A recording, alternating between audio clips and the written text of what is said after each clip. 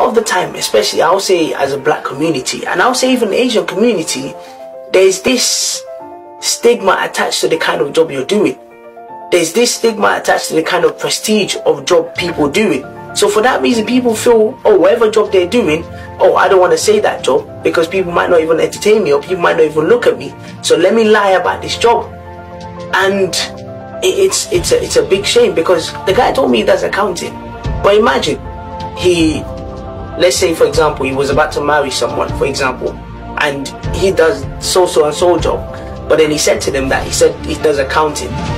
And then all of a sudden, the person who was about to get married to said, oh, you know what?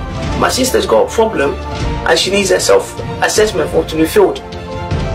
Do you mind helping her with it? And then, because you lied that you do accounting and you don't, and then you can't fill out the self-assessment form, it's going to be embarrassing. Or you tell her, oh, I'm going to work as an accountant. All of a sudden, she sees you out on the streets, maybe cleaning the streets or doing some other job. She's going to feel very disappointed.